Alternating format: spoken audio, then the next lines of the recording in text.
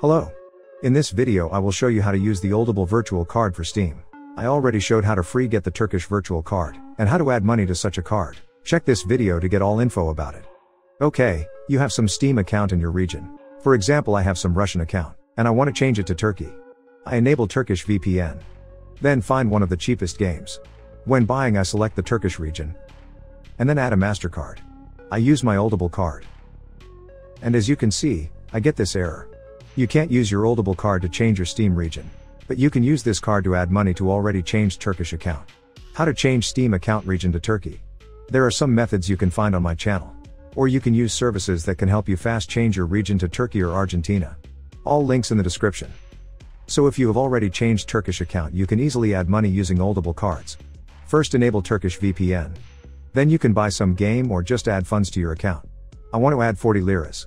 Then select MasterCard, and enter all the card info. Make sure you have enter some Turkish zip code here. In address, name, and phone number enter any text. Then click, continue, and purchase. As you can see, it's working for me.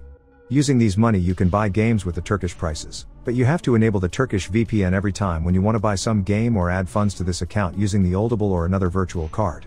Is that bannable? I don't think so, but I recommend to make another account if you're afraid to lose your main account.